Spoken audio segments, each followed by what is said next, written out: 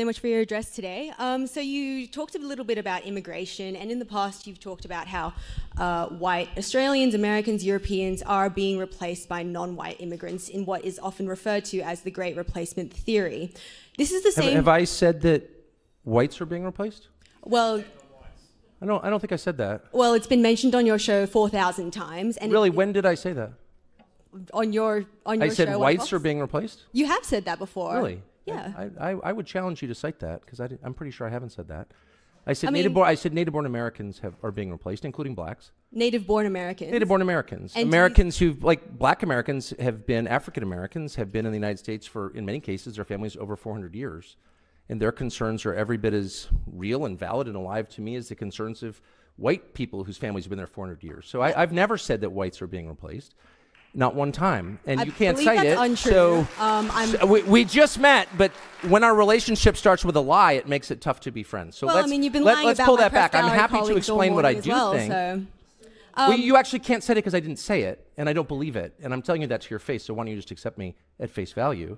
My concern is that the people who are born in the country are the main responsibility of its leaders.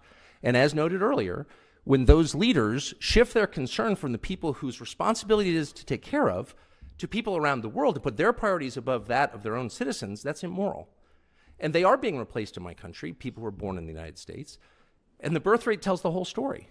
They are not at replacement rate. And so the US population is growing because we're importing people from other countries. And my view is that happy people have children, and a functioning economy allows them to do that.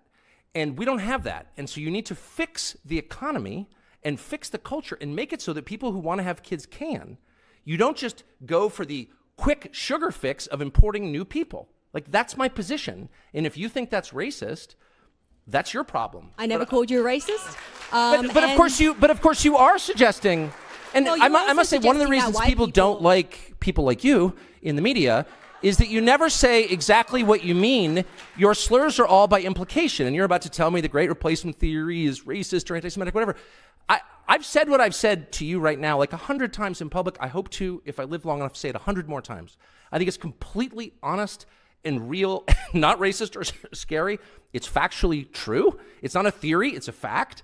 And the whole point of your question was to be like, you're a scary racist. Well, I haven't And my response is, no, I'm not. Okay, well, how about no more lying in your questions, and then I'll answer it. Okay, well, this is the same theory, or as you say, idea, that has inspired the New York Buffalo shooting wherein 11 black Americans were killed. Two white Americans were killed. Like, and it's also inspired... it's not, first of all... It's inspired one of the worst Australian guns of all time. How do they get people this stupid in the media? I guess it doesn't pay well.